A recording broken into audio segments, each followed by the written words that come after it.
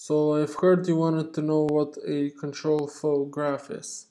So worry no more because I got you covered. And in today's video we are learning, let's see what we are learning. We are learning what is a control flow graph. I will give you an example of a graph, what are the elements of it, and how to create it from source code that we will write. First of all, a control flow graph is the graphical representation of control flow or computation during the execution of programs or applications. So probably you didn't understand much in this example, but I'll explain it further with an example. So first of all, what I want to do is just give you an example of what is a control flow graph. Or actually, I want to say what are the elements of a control flow graph. So here, as you can see, we have some code, and with an if, the if is missing but it's there. This is an if statement. And how would you represent a control flow graph is with these things. This is basically the simplest control flow graph there is on the planet, and this is how you would represent an if statement. First of all, for one statement is represented by one node, and we call these blue dots or circles nodes. The first node, which has 1 in it, it's just the condition, which is x smaller than y, and this condition has two alternative ways to go, or outputs, and the first one being if x is smaller than y, and the second one being if x is greater than or equal to y. So if this is true, you go to this node, and if it's false, you go to this third node. And if you go to this node, if it's actually true, this code is executed, as you can see. And this is written here, this code is written just for educational purposes. You don't actually write the code when you're writing a control flow graph. Or else you go to this part when x value is set to the value of y, and you connect those two outcomes to the fourth node, which just means the end of the if statement. This is another example I have, which is how you would represent a while loop, but this is without code. And there are different ways to represent different things in control flow graph, such as for loop and etc. This is how you would represent a while loop.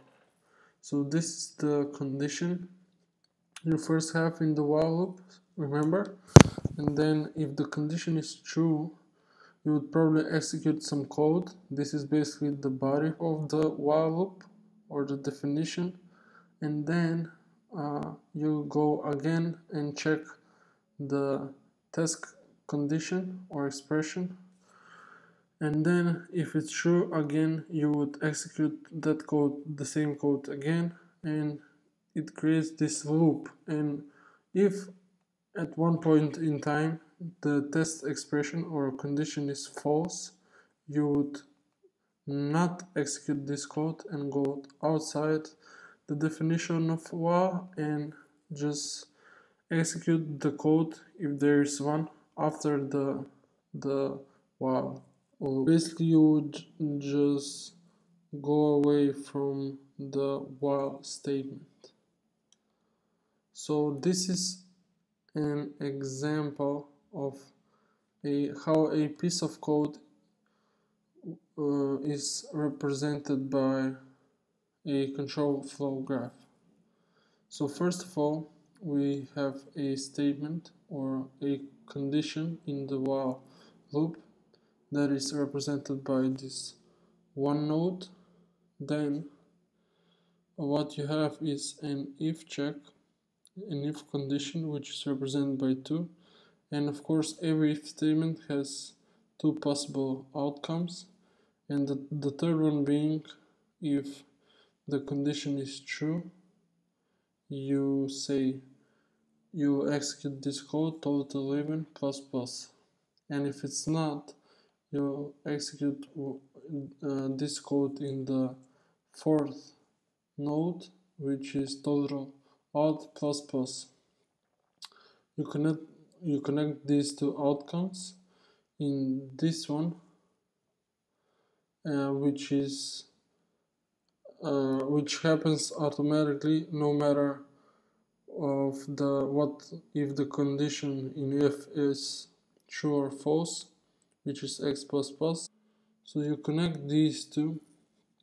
Once the if statement is finished, you connect it in this fifth node, and then the next thing that is executed inside the while loop is this line of code, x plus plus, and then once again you go, because it's a while loop, you go again and check to see if this condition is true, and if it is, you go through the same steps we went through, or the same code is executed, and then once again you check the if or the while condition, and if it's true again, so you get the point. And if it's false, what you do is you escape the while loop and execute code that is after the while loop. In this case, it's just this 7 node.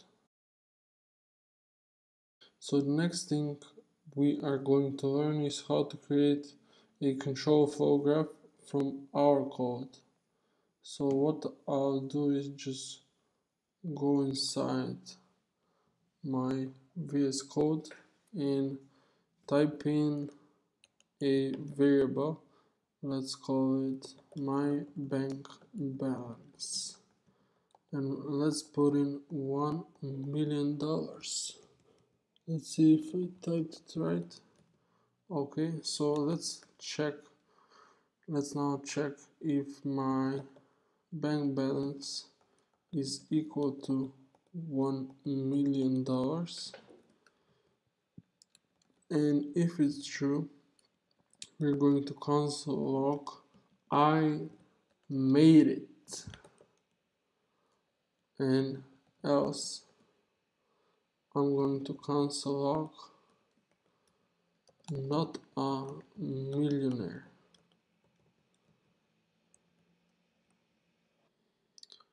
And how would you represent this in a control flow graph? First of all, what I want to do is represent the first line of code, which is just defining the my bank balance variable. I'll represent it with 1, and we'll make the font a little bigger, 19, something like 19.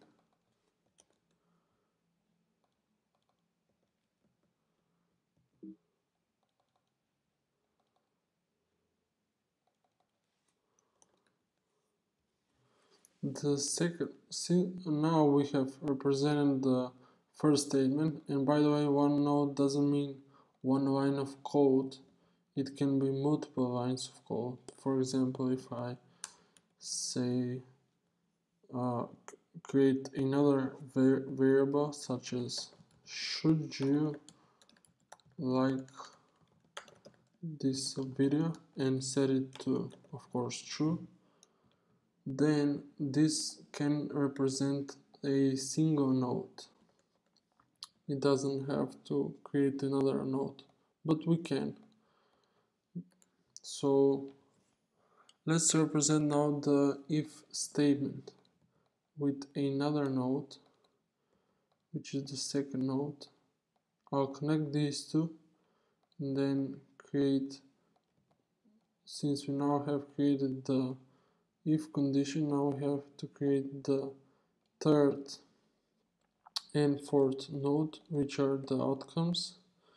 The third one being if I made it, and the fourth one being if I'm not a millionaire yet.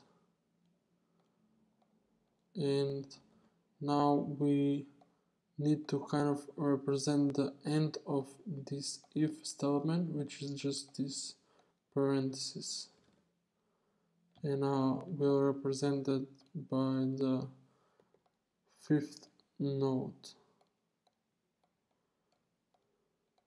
sort of something like this. That's more like it. Ladies and gentlemen, that was another video, very successful video on my YouTube channel. And boys and girls, hope you learned something new, and thank you for watching, and peace out.